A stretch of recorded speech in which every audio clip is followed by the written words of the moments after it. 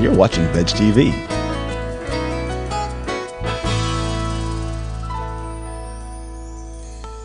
We're making quinoa, sugar snap peas, and avocado salad.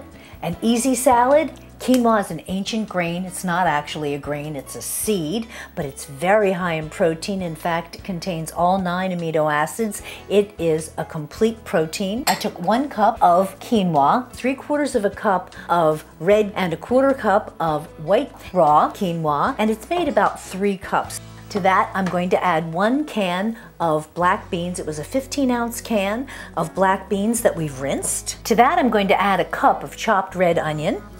Sweet and pretty. This is a 1/2 cup of grated carrots. You buy pre-packaged, grated, they're almost julienne. Mix that in. This is a cup of sugar snap peas. They're cut on an angle about 1 inch, kind of bite size, I think. Oh, look at that. Look at how the colors are coming together. Really lovely. A cup of grape tomatoes sliced vertically. Now those are our ingredients for the salad. Now we're going to mix the dressing. This is a 1/4 cup of olive oil.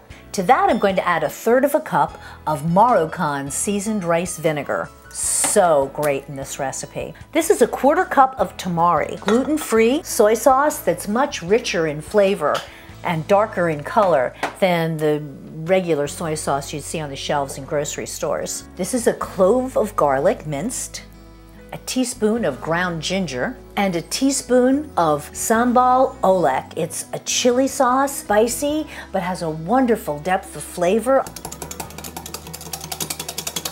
That's our dressing. I'm going to add 1 ripe avocado right there at the last minute. Stir that in a bit. Whisk this a little more and add the dressing. And I'm going to garnish it with a 1/4 cup of chopped fresh mint. Oh, how wonderful. Spooning it into this serving bowl, like that.